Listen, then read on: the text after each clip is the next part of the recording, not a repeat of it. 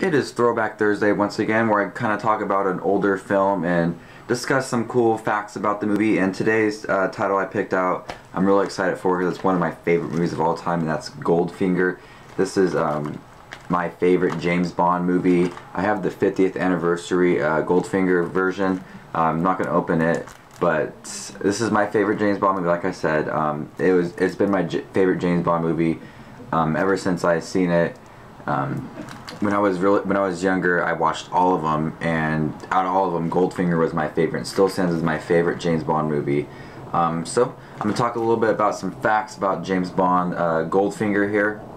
When Sean Connery was filming this movie, he hurt his back during a fight scene with Oddjob when they were in Fort Knox. The incident delayed the filming, and some say that Connery used the injury to get a better deal out of the producers for the next 007 film. You know, I've watched a lot of interviews with about Sean Connery and documentaries about James Bond, and it really seemed like he was a dick. So that wasn't surprising to me. This was the first appearance of a laser beam in a movie. They originally wanted to use, you know, in the scene where he's strapped down and the laser beam's coming at him, they originally wanted to do a spinning buzzsaw, but they decided to use the laser beam instead. This was the debut of the Aston Martin. Man, I would kill for an Aston Martin. The vehicle is so cool. You know, that's why I got this cover. You know, it's him kind of on the side. There's the Aston Martin just leaning up against it. So cool.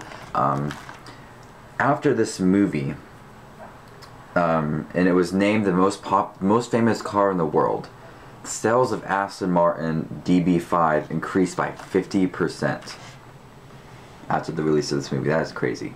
For a long time, this was tied with Dr. No as the shortest Bond movie in the EON Productions official series, but with a running time of 110 minutes. But Quantum of Solace is now the shortest movie.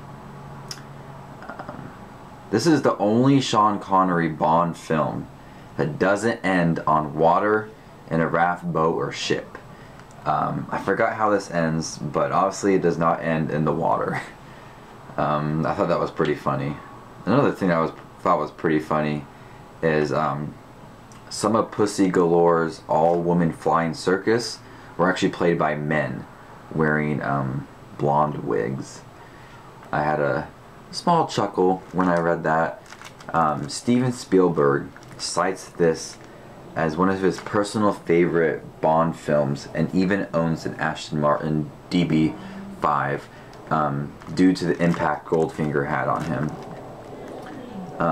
This movie was actually the fastest growing picture in film history, and when it was released, and even entered the Guinness World Book of Records to mark this.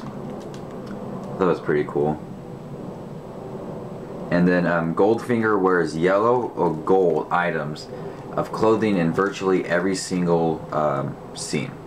The only one that he didn't was when he was wearing a U.S. Army Colonel's uniform, but he still carried a golden revolver.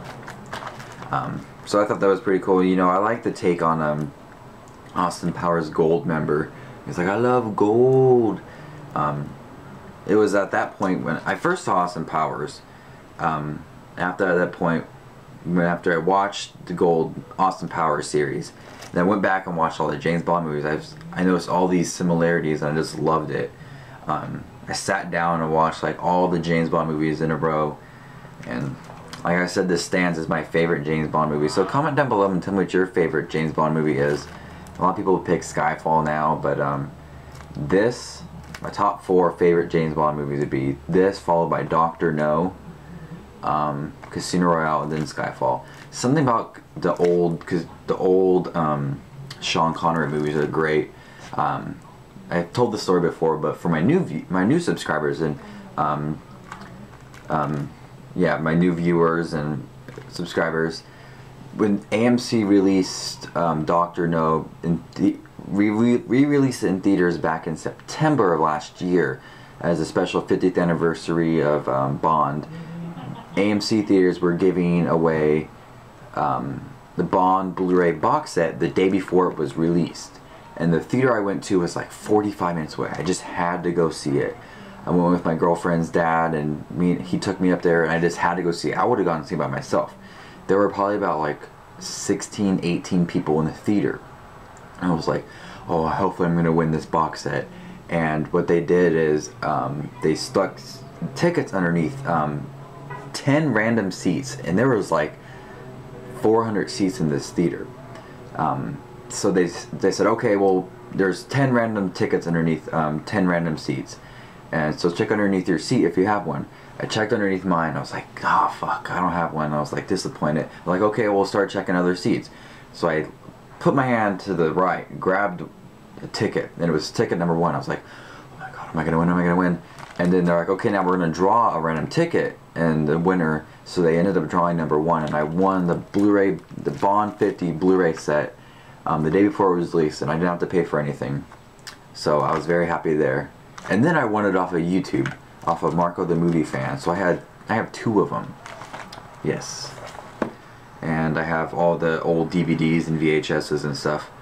So this just watches movies with a pretty long, probably, Throwback Thursday for Goldfinger, my all-time favorite James Bond film. So comment down below and tell me what your favorite Bond film is.